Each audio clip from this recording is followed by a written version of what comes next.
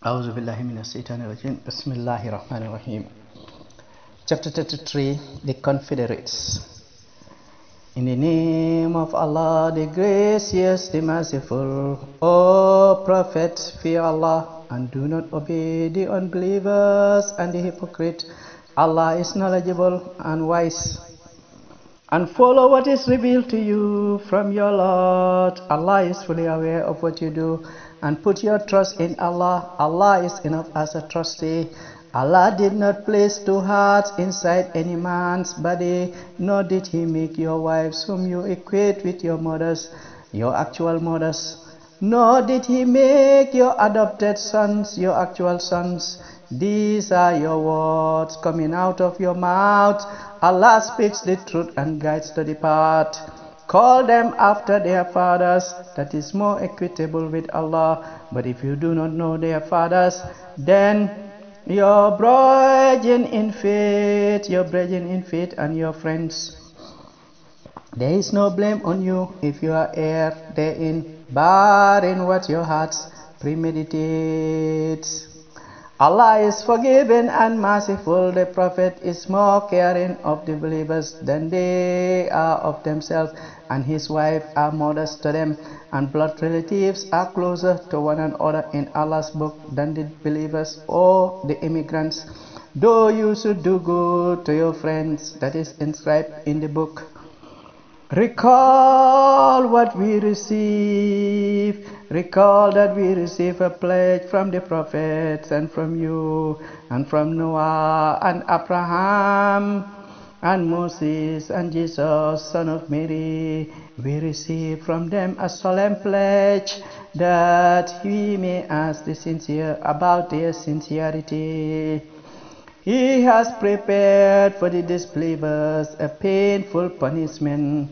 O you who believe, remember Allah's blessings upon you when forces came against you, and we sent against them a wind and forces you did not see. Allah is observant of what you do. When they came upon you from above you and from beneath you, and the eyes became dazed, and the hearts reached the roots, and you harbored doubts about Allah. There and then the believers were tested and were shaken most severely. Tafsir. Challenging times. Sometimes he said, there and then the believers were tested and we are shaken most severely. Fear is normal in human beings. We understand it is dangerous, we understand it is not the best thing, but the more you believe in Allah, the less you will fear. When the hypocrites and those in whose hearts is sickness said, Allah and His Messenger promise us nothing but illusions. And when a group of them said, O people of Yathrib, you cannot make a stand, so retreat. And a faction of them asked the Prophet to excuse them, saying, our homes are exposed. Although they were not exposed, they only wanted to flee. So they are lying to basically flee from war. They want to have the forward an excuse. Had it been invaded from its sides and they were asked to descend, they will have done so with little hesitation, although they had made a pledge to Allah in the past, and they will not turn their backs. A pledge to Allah is a responsibility. A pledge to Allah is a responsibility. Pledges are generally, responsibility, but more so when it is a pledge to Allah. Because when you pledge as a leader to the people, you have a responsibility to give it. When the people pledge to serve with you, for example, your guards and all whatnot, it's a responsibility. And the highest responsibility is the pledge to Allah, that we will protect you as long as you are not abusive. Certain level of abuse, no protection. Verse 16, say, flight will not benefit you if you flee from death or killing. even then you'll be forgiven. Even then you'll be given only brief enjoyment. Say, who is it who will shield you from Allah if He intends adversity for you or intends mercy for you? Besides Allah, they will find for themselves neither friend nor helper. So basically, as the saying goes, the best helper, take that. Take Allah as your helper and your friend. Depend on Allah than any other thing. That does not mean that you be mean to others, but it means that, ultimately you look at, what is best, what is intelligent, what is truthful, what is kind. That is basically what is Allah. Take that position, demand your dues where need be, and move on. Allah already knows the hinderers among you, and those who say to their brethren, come and join us. Rarely do they mobilize for battle. Rarely do they mobilize for battle. Being stingy towards you, and when fear approaches, you see them staring at you, their eyes rolling like someone fainting at death. Then when panic is over, they whip you with sharp tongues. They resent you any good. These they have never believed.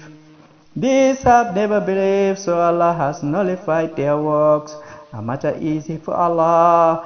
They assume that the Confederates had not withdrawn, but they were the Confederates to advance. They will wish they were in the desert with the Bedouins, inquiring about your news. And they were among you. They will have done little fighting. Imagine what happened over 1,000 years, Literally on a world stage also something like this happened. Confederation, federations and stuff like that.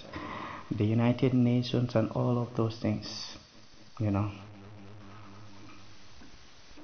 And sometimes people back off, and some people don't understand why people back off, and that's why truth is the only thing that will last. And again, the war against marijuana is, you can see it here if you have eyes. If you don't, you will never see it. You just say he's just on his marijuana again. Verse 21. You have an excellent example in the Messenger of Allah for anyone who seeks Allah on the last day and remembers Allah frequently. And when the believers saw the Confederates, they said, this is what Allah and His Messenger have promised us, and Allah and His Messenger have told the truth, and it only increased them in faith and submission of the believers are men who are true to what they pledge to Allah. Some of them have fulfilled their vows, and some are still waiting and never wavering. So here it gives you sets of believers, different types of believers.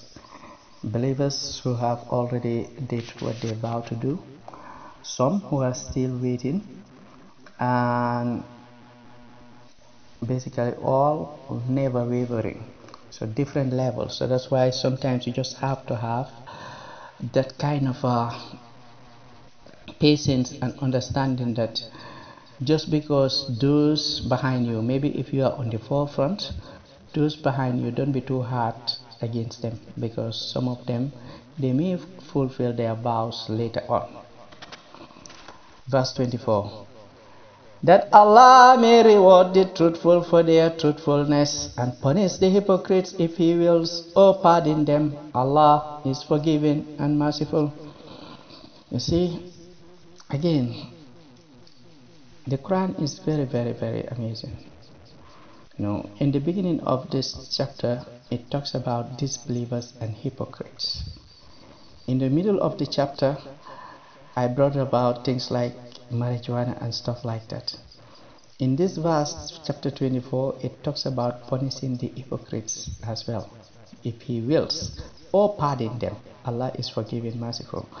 And sometimes when I say, for example, that Adama Barrow, Macky Sall, and whatnot, these African countries, they have been hypocritical on their marijuana laws, I'm connecting directly with the Quran, and I'm connecting with truth. I'm connecting with everything that I say. Even those who are not, believers in the Quran, they can see the hypocrisy, because you cannot have a law that tells you the citizens, who drink alcohol, the citizens who worship idols and stuff like that, they are good, you can leave them.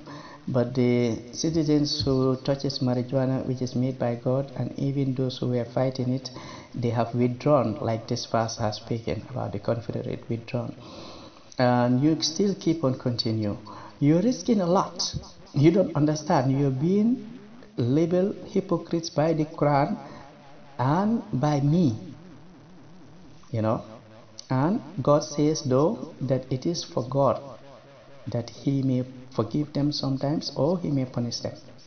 It depends. So it depends on the type of hypocrisy. Not all hypocrites 100% will be in the bottom of hell. Even it says that to some things, there are things that the people who are forgiven down the road sometimes here and there, depending. But it's very risky for anybody to risk anything with God. You try to be as just as you can. That's the best way. You don't risk. Just like if you were to take an exam, would you say this question is not very, very important, let me just ignore it, do something wrong? You wouldn't do that. You'll try to your best to see that you get the most. You want to get 100% on your test. So the same thing in life. When you are shown hypocrisy, you avoid that hypocrisy. You say, enough, let's move away from this hypocrisy, let's take truth. Verse 25. Allah repelled the disbelievers in their rage, they gain no advantage. Allah does spare the believers combat. Allah is strong and mighty. They have certainly spared me of a combat that I was definitely ready, but I still thank God for sparing me certain combats. I do not enjoy fighting with anybody. I do not enjoy talking down on anyone as well, trust me. And He brought down from their stronghold those of the people of the book who backed them, and He threw terror into their hearts. Some of them you killed, and others you took captive. And He made you inherit their land and their homes and their possessions, and a region you have never stepped on. Allah has power over all things. You see, God does not like war and stuff like that, but if you force people to war, there has to be a consequence. If you start a war against us and you think that there wouldn't be no consequence, there have to be consequence. You have to pay for that war one way or the other. So it's not good to start war, avoid wars. O Prophet, say to your wives, if you desire the life of this world and its finery, then let me compensate you and release you kindly. One of my favorite verses, chapter 28. I'm going to give you one secret here in terms of understanding the Quran and interpreting the Quran. You see, interpretation of the Quran, sometimes you have to go and look what God advised the Prophet himself, rather than just an option. So for example, in chapter 2, there is an option on how to deal with your wives if they disobeyed you. The options given in chapter 2 is basically there are different levels. You talk to them, you separate from them in bed, you beat them lightly and all whatnot. And some people will focus only on that verse. The debates, the anti-Muslim people, they focus only on that verse, especially the beating part. And some of the believers also, or the submitters, they also focus too much on that part. But those are nothing. Those are listed things. There can be like options. You have to choose just one, or they can be levels that you have to go through. But more important is look at what this verse recommended to Muhammad. So this verse is higher than that verse in my opinion. He said, "O Muhammad, say to your wives, if you desire the life of this world and its finery, then let me compensate you and release you kindly." So basically, it is recommending the best of the best rather than beat them and all whatnot. Talk to them strongly.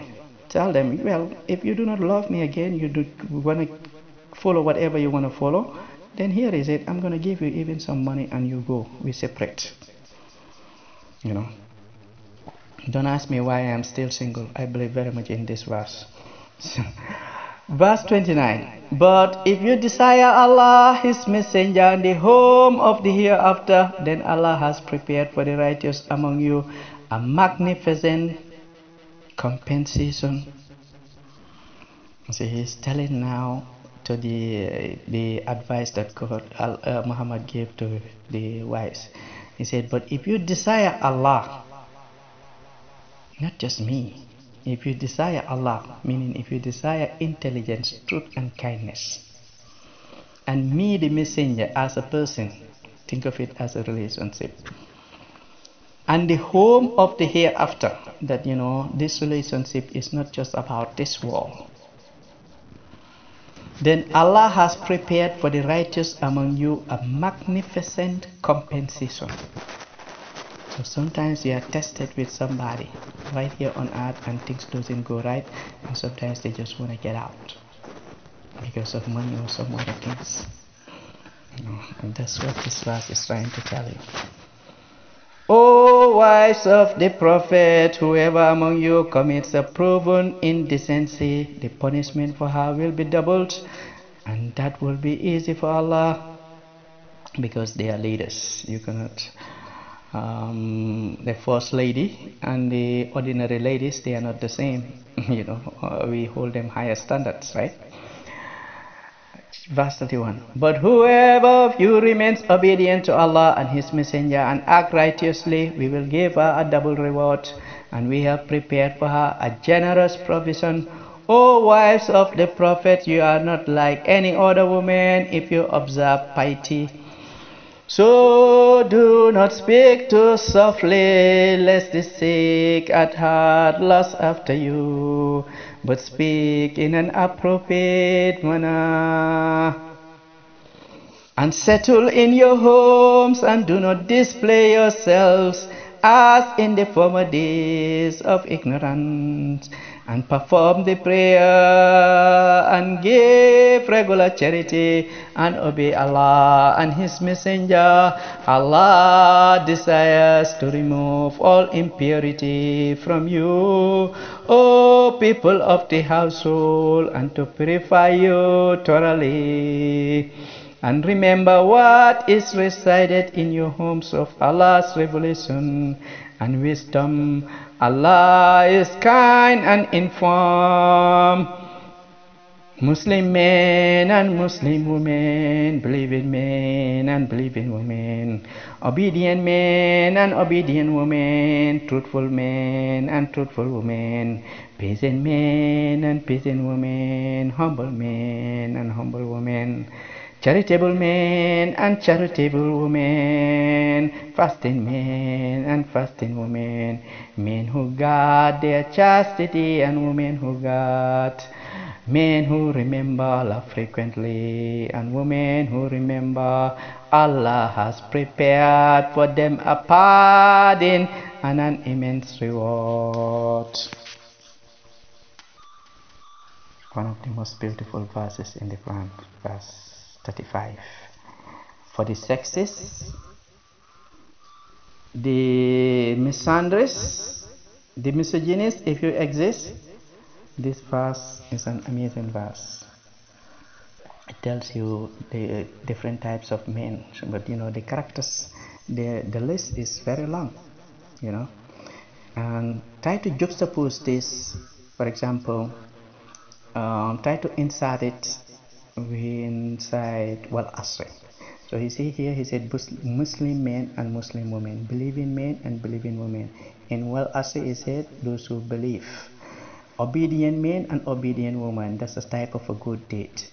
And then he said truthful men and truthful women, that's escorting each other to truth. He said peasant men and peasant women, escorting each other to peasant. Humble men and humble women. Humility keeps you to be able to be patient, especially in a relationship. Charitable men and charitable women. You have to give something each other one way or the other, even as a relationship inside the household, but also outside the household. Fasting men and fasting women. Different types of fasting, including the very fast that we are in Ramadan right now. Who can do it, do it. If you cannot do it, God knows best. Do what you can do. Men who guard their chastity and women who guard. So the guarding of the chastity, it has so many different meanings, obviously, including your clothes and all whatnot. But the most important thing is their chastity. Men who remember Allah frequently and women who remember. Again, remembering Allah, including choice, not just Alhamdulillah, Rabbil Alameen, La ilaha illallah, and whatever you. Those are important, but also when making choice, remembering that God is there with you, and He is the intelligent, truthful, and kind Lord who will be able to help you.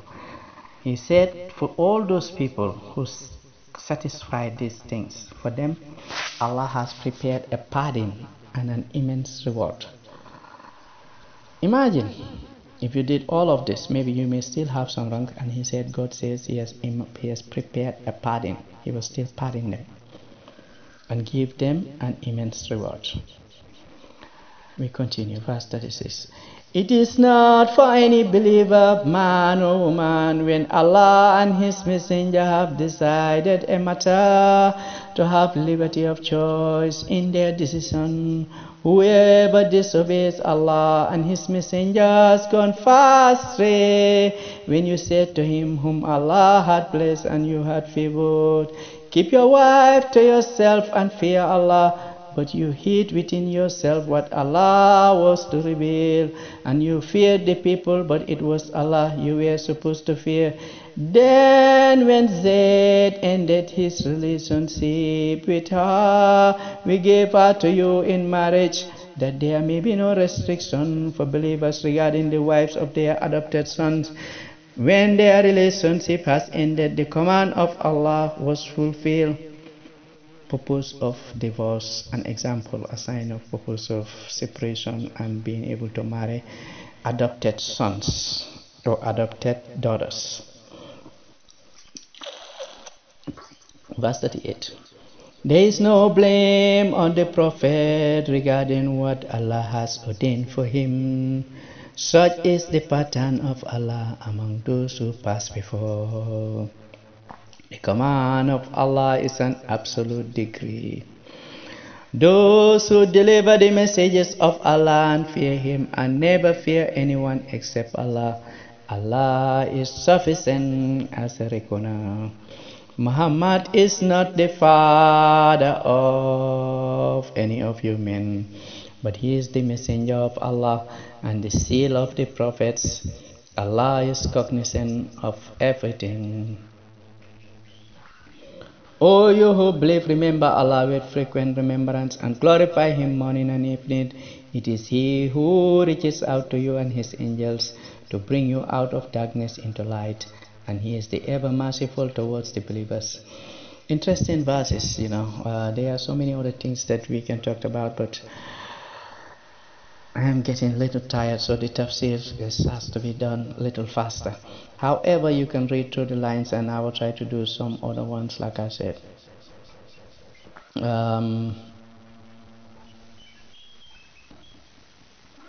Their greetings on the day they meet Him is peace, and He has prepared for them a generous reward. O Prophet, we have sent you as a witness and a bearer of good news, and a warner, and a caller towards Allah by His leave, and an illuminating beacon.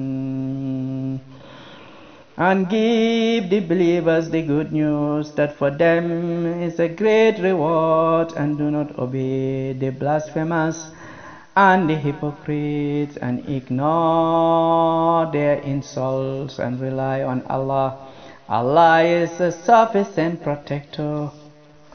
Again, you can see here it's also recommended again to ignore their insults. So insults is one of the things that God recommends we kind of have tolerance on, because you can only wrong on two things: words and deeds.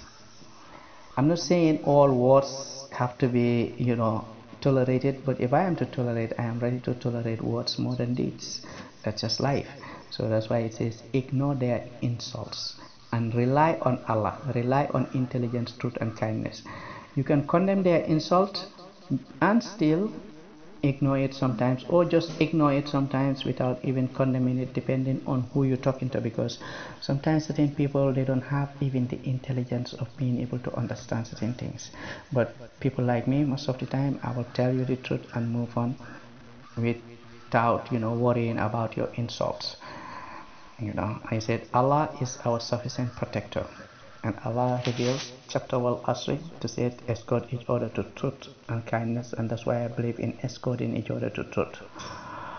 Oh, you who believe, when you marry believing women but then divorce them before you have touched them, there is no waiting period for you to observe in respect to them, but compensate them and release them in a graceful manner.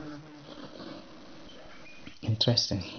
You marry a woman and divorce them before you touch them, before you have intercourse. He said there is no waiting period for you to observe in respect to them, but compensate them and release them in a graceful manner. This is something, see what I say, compensate them and release them in a graceful manner. God, this is why sometimes I accuse God of favoring women. Compensate. Imagine somebody you are divorcing and he is telling you to compensate them. But there is wisdom to it. This compensation is out of your own will. It's just a little gift. It's gonna, if the woman was wrong, it's gonna send a special message to the woman that look at this man. He doesn't even mind to give this money and just get out of this marriage even. And release them in a graceful manner, not in a rude manner. So divorce don't needs to be beaten and all whatnot. Obviously, if they fight, you have to fight back, especially people like me. If you fight, I'll fight back. But divorce and separations are not supposed to be in bitter and terrible manner. You enter mutually together, you separate mutually in peace if need be.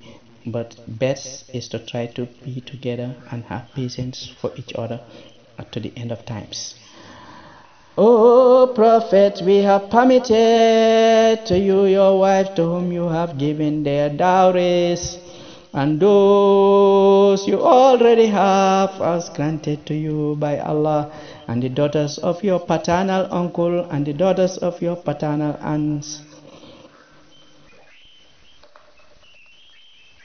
and the daughters of your paternal aunts who immigrated with you, and the believing woman who has offered herself to the Prophet, if the Prophet desires to marry her exclusively for you and not for the believers.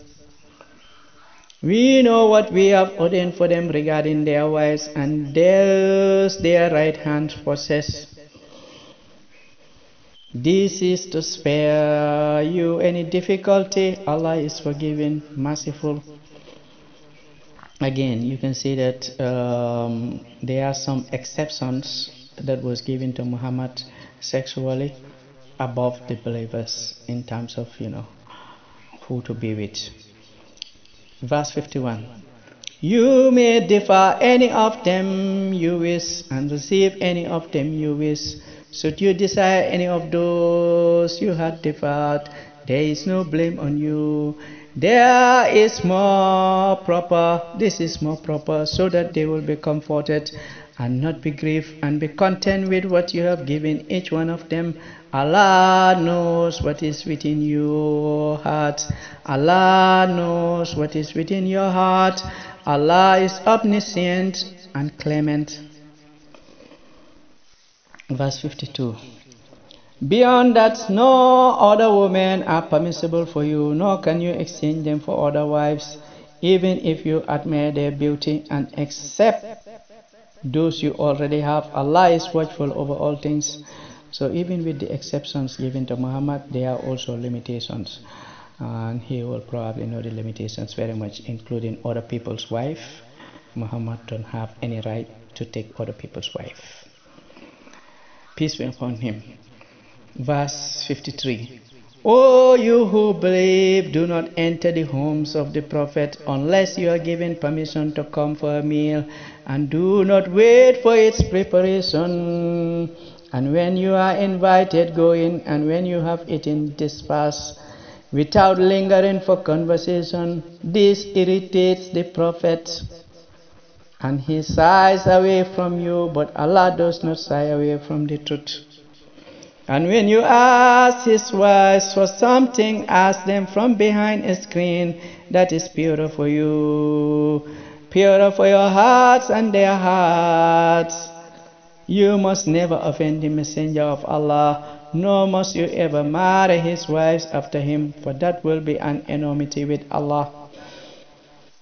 Okay, in this verse, there is something that's very, very interesting. He said the messenger is shy, but Allah does not shy away from truth. So he's trying to explain to you that, you as a human being also try to be as close to Allah as possible. Sometimes you will be shy. It's almost normal, especially if there was something good, somebody who was always, being smart. But you can always, if it's your friend and you have to go somewhere, they visited you, but you have to do something. Just thank him, be truthful, and tell them, I have to do this and this, I'm sorry. And they should be able to understand, Verse 54. Whether you declare thing or hide it, Allah is aware of all things. There is no blame on them concerning their fathers or their sons or their brothers or their brothers' sons or their sisters' sons or their women or their female servants, but they should remain conscious of Allah. Allah is witness over all things. Allah and his angels give blessings to the prophets. O you who believe, call for blessings on him and greet him with a prayer of peace. Those who insult Allah and his messenger, Allah has caused them in this life and in the hereafter, and has prepared for them a demeaning punishment. This chapter is the same chapter 56, where God is saying that Allah and his messenger give blessings to the prophet, give blessings. People sometimes interpret it as pray upon the prophets. Pray on and pray upon the prophets, they are slightly different. In real sense, what that means really, he prayed upon the prophets. So it's not necessarily that the prophet is higher. It's just saying what the verse is saying, that all blessings, even the believers, God prayed upon us. He gave blessings upon us. 58, verse 58.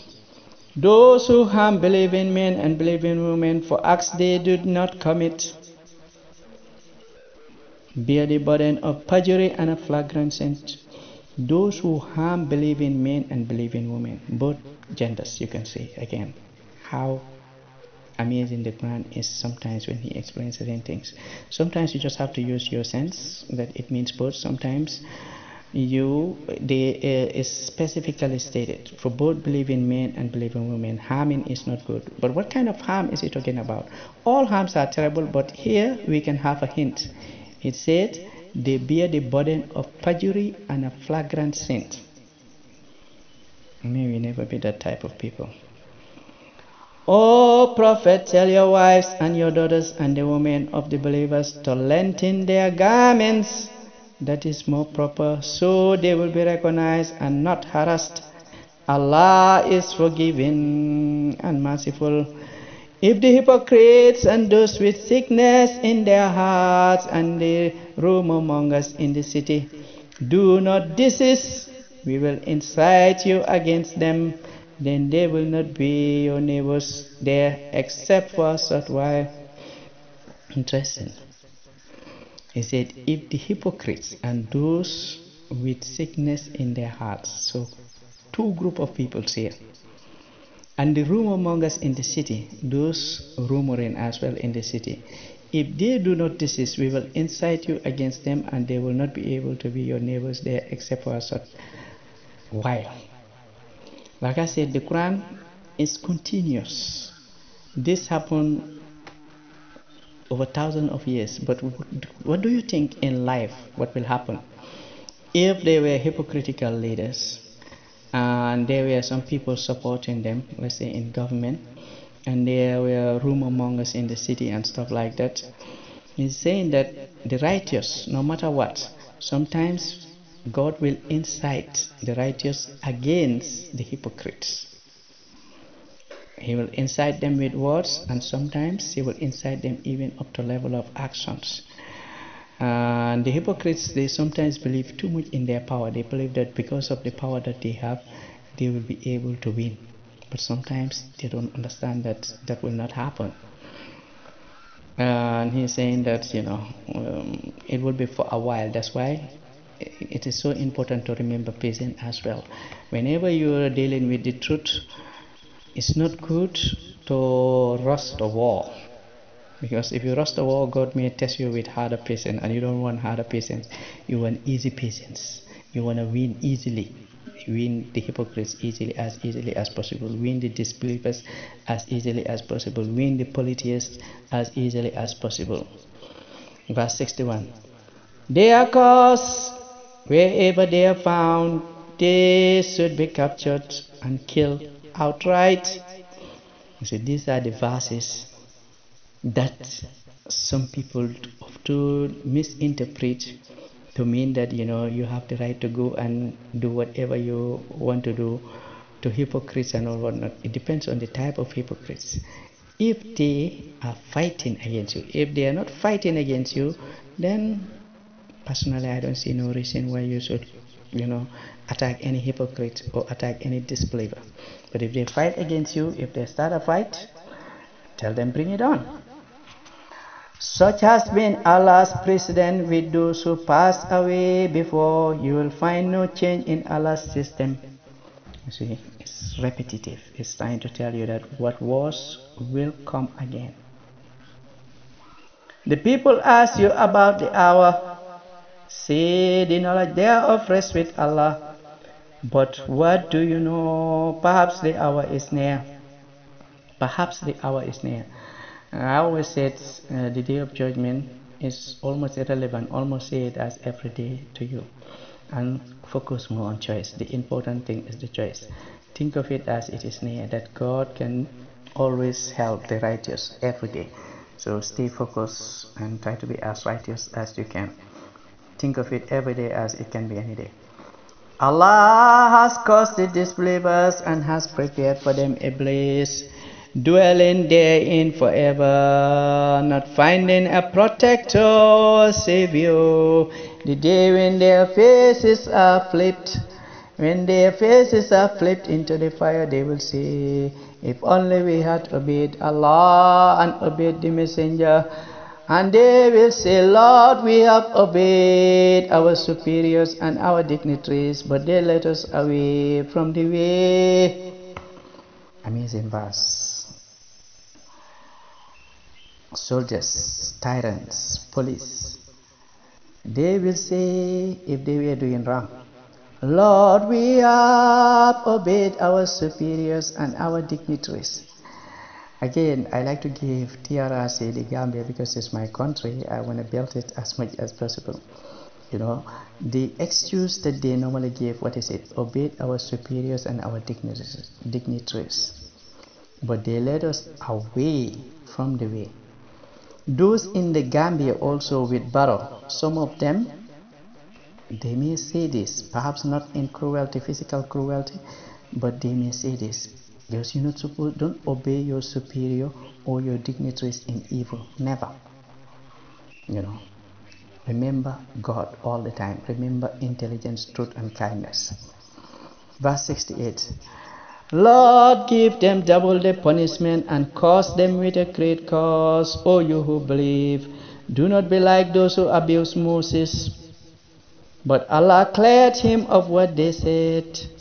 He was distinguished with Allah. O you who believe, be conscious of Allah and speak in a straightforward manner. He will rectify your conduct for you and He will forgive you your sins. Whoever obeys Allah and His Messenger has won a great victory. We offered the trust to the heavens and the earth and the mountains, but they refused to bear it and were apprehensive of it. But the human being accepted it. He was unfair and ignorant. Leadership in general, you know. Here the verse is almost telling you that, people take more than they are capable of taking sometimes in life. Unfortunately, some people will have children they cannot bear. Some people will have sick thrones that they cannot bear. You want to be a president, but you know that you are not capable of being a president. Step down. But they may not sometimes. And he was unfair and ignorant. This is just a sign that, because what matters is what we can learn here personally. What Adam did is what Adam did. That's his business with his laws. But with us, what can we learn? We see it every day. People taking responsibilities that they cannot do. Sometimes they will lie to you and make certain people move from country to country, when in reality they were lying. So that's why liars cost a lot of money to different people, waste a lot of time and all that, bring discord even against people. And that's why I am not of those who like lying. If you lie to me in real life, most of the time you will find me, you'll be like, wow, how couldn't he forgive this? I hate lies, because I just wonder most of the time, what will it lead to? Obviously, I understand human beings and children and stuff like that. I am a little bit more tolerant, but the more I see that you are an adult of age, the more I will be intolerant to lies to you. Verse 73.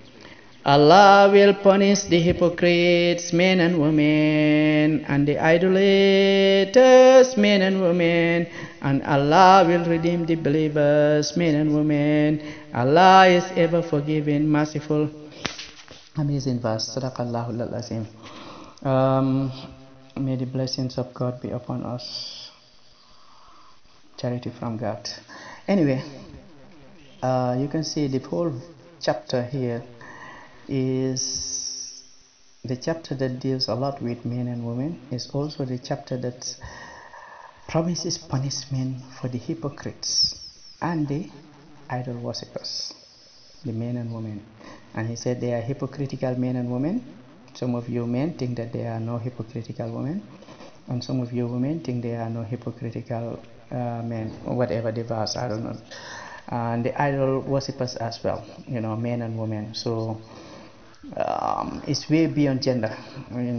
It's important for us to know that. But the hypocrites, they argue too much for this earthly world. They want to divide the world in the lines of gender, in terms of men and women. The Western world, they do have some good stuff, but they have a lot of hypocrites also, not just here in Africa, but we also have our fair share sometimes.